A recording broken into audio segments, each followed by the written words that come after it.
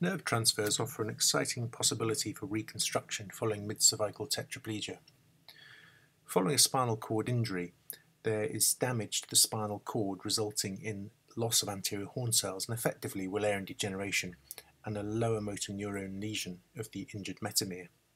The infralesional segment behaves like an upper motor neuron lesion with loss of downward inhibition, but the neural pathway is intact, and this may extend the window for nerve surgery. Now, the brachial plexus from C5 to T1 supplies all of the motor innervation to the upper limb.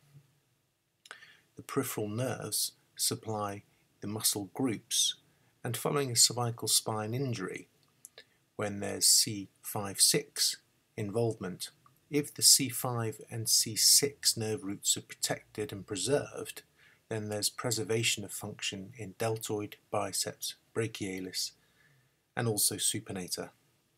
These can be used as donors for nerve transfer. The first type of nerve transfer could be taking a branch from the axillary nerve and rerouting this into the long head of triceps.